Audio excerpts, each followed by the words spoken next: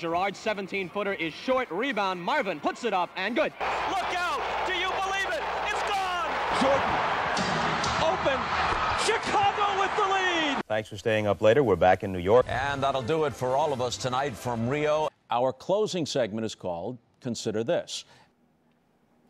I was Bob Costas' intern when I was in college. I've known him for 40 years. Two things. One, he's one of the nicest guys I've ever known. And two, and you already know this, he's arguably the best TV sportscaster of all time. Tonight, we talk life, sports, and about his incredible career. Bob is tonight's Cardinal Buick Sunday Conversation. This is part one of our two-part interview.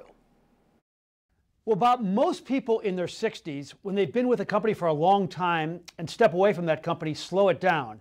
Instead, you're working for the MLB Network, HBO, and Turner Sports. That's not exactly slowing down at all. You know, the list makes it look like it's much more work than it actually is. CNN, HBO, and Turner Sports, where I just parachuted in to help out because Ernie Johnson had an overlap between the start of the NBA season and the NLCS. They're all under the banner of Time Warner. And I've been at the Major League Baseball Network since its inception in 2009. So it isn't the number of different mailing addresses, if there are mailing addresses these days. It's how many things I'm doing. I'm only doing as much as I want to do under exactly the terms that I want to do it. How about politics? It's such a polarizing time we're living in, and you could easily stay away from it like most sportscasters do. And I'm not saying that you go on your show and give a Rachel Maddow-like monologue, but you're not afraid to voice your opinions, and yet you risk alienating some of the fan base. Take me through that. When things that are viewed as political issues have intersected with sports, then I've done that. Some people view the question of the Washington football team's name, which I addressed maybe a decade ago and took care to distinguish between that and other team names. Just get a dictionary. You don't have to be liberal or conservative. It has nothing to do with political correctness, which at times is ridiculous and out of hand. But get a dictionary. Every dictionary defines Redskins as derogatory, a slur, et cetera, 4 or 5 different definitions of it as being a negative term. So I was called upon to say that. The issue had arisen. Washington was playing Dallas a few days later on Sunday Night Football, and so I talked about it.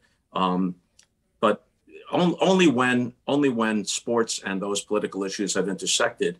And many of the things I've said could just as well be interpreted as conservative as liberal. But in this atmosphere, people don't really want to give a fair characterization of what you have to say, at least some people. It's in their best interest to have a hot button that pushes the resentments of their preferred audience. And what you actually think and who you actually are often doesn't matter. And it just comes with the territory. Really enjoyed your interview with Jerry Jones. Amazed at age 79 how sharp he is. But I was a little disappointed in his answer when he called Stan Kroenke a man of principle.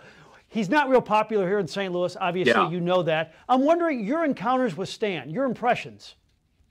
My encounters with Stan have been very few, and he's almost like a sphinx. I mean, he's not exactly forthcoming, even in a social situation. I don't mean that as a criticism, but my impression is very close to the vest. When Jerry Jones, who I know is not universally popular, very popular in some places, not so much in others, when Jerry Jones said what he said about Stan Kroenke, it flashed through my mind to say, you'd probably get an argument on that from folks in St. Louis, but that wouldn't have taken us anywhere, and we were short on time anyway.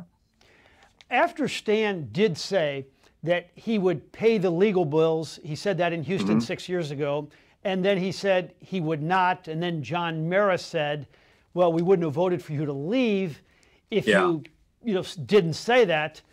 Kind of your whole overview. I know this is not exactly what you're involved with every day of the week, but I'm sure you have opinions. Well, I guess the needle that Stan is trying to thread is that I promised to pay the legal bills, but not any damages or any award or any settlement that the NFL arrives at with St. Louis interests. John Mara and the other owners, at least almost all of them, don't see it that way. whatever ensues from legal action by St. Louis interests, they believe that Stan Kroenke is on the hook for that.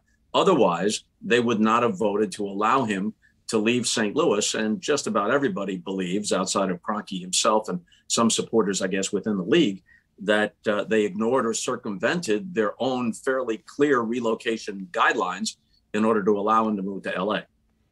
Because of how ugly it got with the John Gruden emails revealed, how conscious is the NFL of not letting this go to trial and some other things popping out? Yeah, and that was part of my line of questioning to Jerry Jones a week or so ago on HBO. You get into discovery. I mean, John Gruden was hardly the focus of the investigation into the Washington football team, but he got swept up in it. None of these owners, even those who have led exemplary existences, if none of us are perfect, but even those who have seemingly little to worry about, nobody wants their every email or their every detail of their financial existence examined and brought to public light. And neither do they want congressional oversight.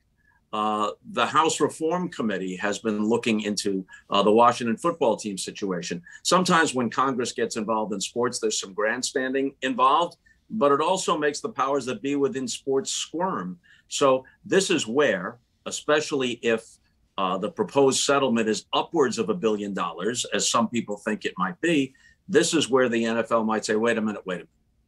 Let's see what we can do here. And that could include a new team for St. Louis.